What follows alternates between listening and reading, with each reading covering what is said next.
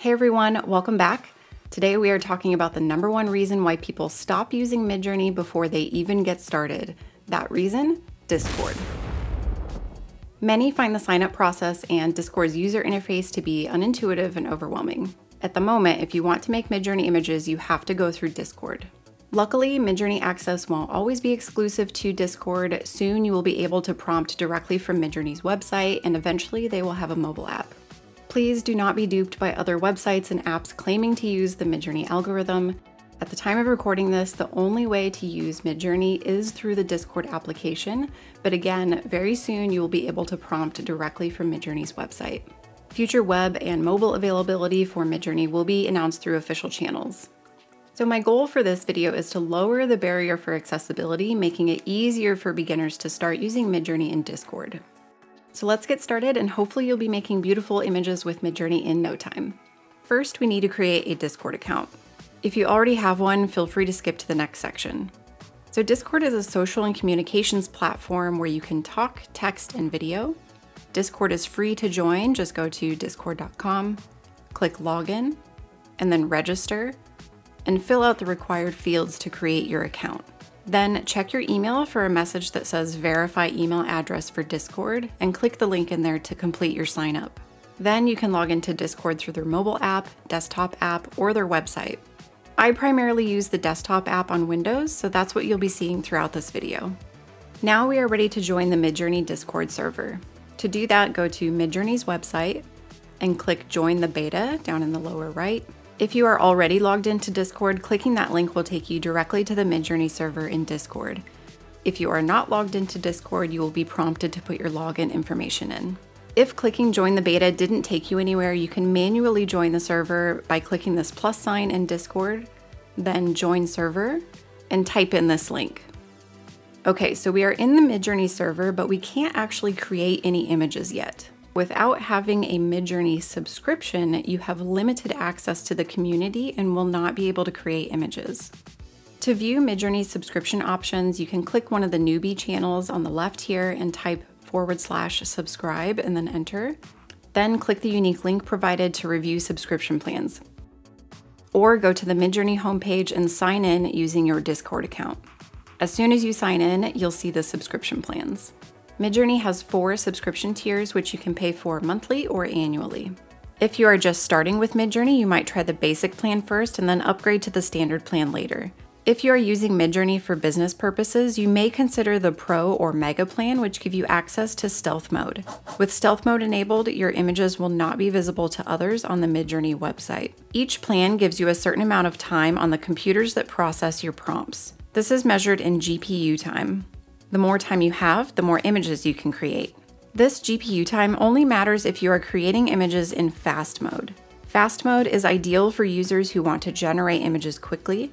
If you have a subscription plan that also has relaxed mode, you can submit as many image creation jobs as you want without using your fast hours.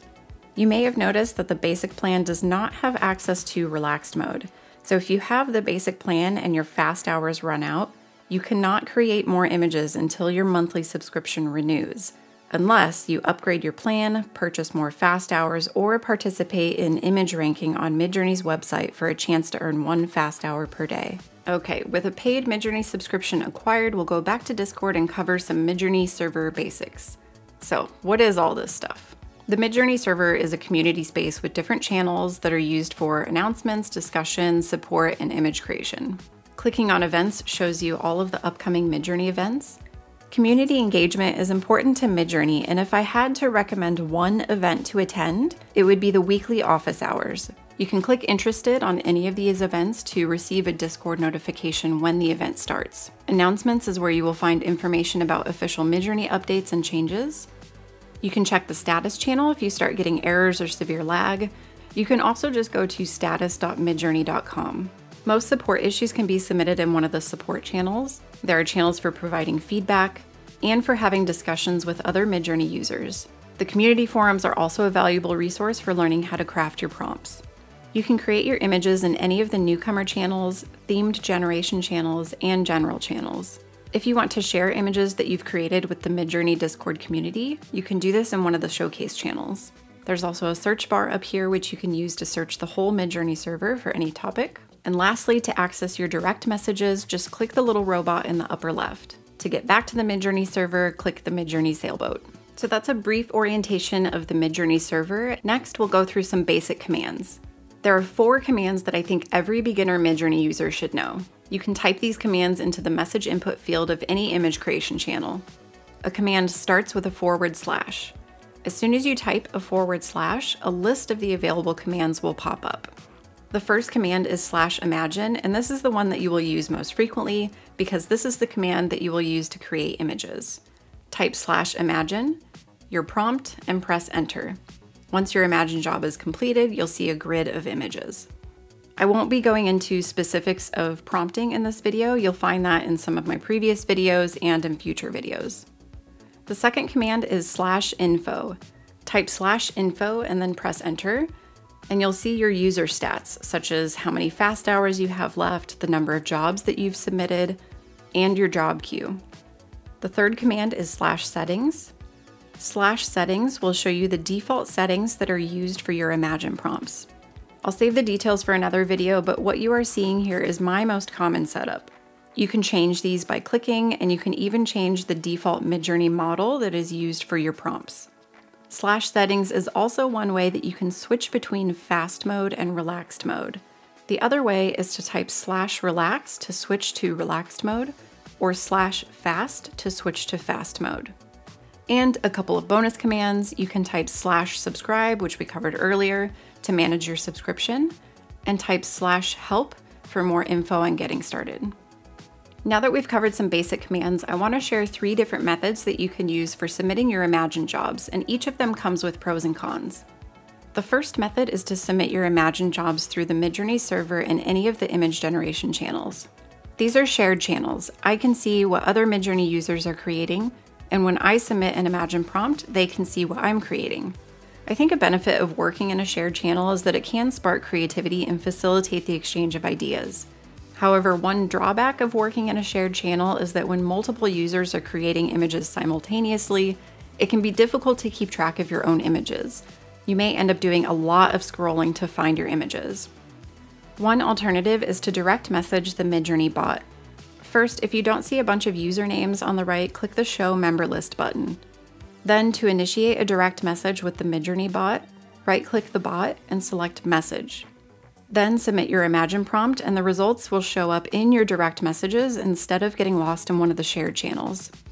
The third method for submitting your Imagine jobs is to create your own Discord server and invite the Midjourney bot to your server.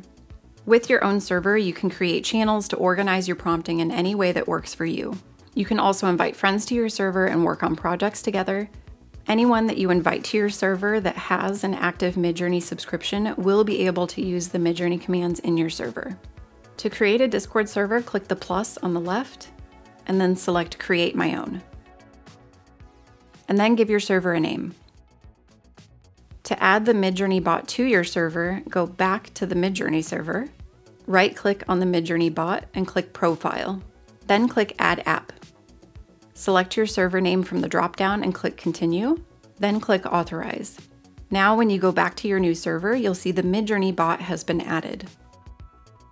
And that's it. Now you can create all the channels you want and make Midjourney images on your own Discord server. The last thing that I want to cover is where to find and download your images. When you log into Midjourney's website, you'll see the Explore page, which showcases recently created Midjourney images.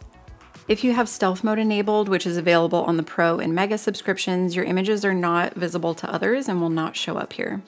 To see your image gallery, click My Images. You can filter, view, search, and download your images here. Midjourney's website is actively being developed, so yours might look a little bit different from what I'm showing here. I also want to give a quick mention to rating images. So if you do run out of fast hours, you can come to this page to rate pairs of images. And then if you are in the top 2,000 rankers for that day, you'll earn 1 free fast GPU hour. Hopefully getting set up with Midjourney and Discord is a little less intimidating now. If you found this video helpful, please give it a like and consider subscribing for more AI image and video tutorials. Thanks for watching, and I'll catch you in the next one.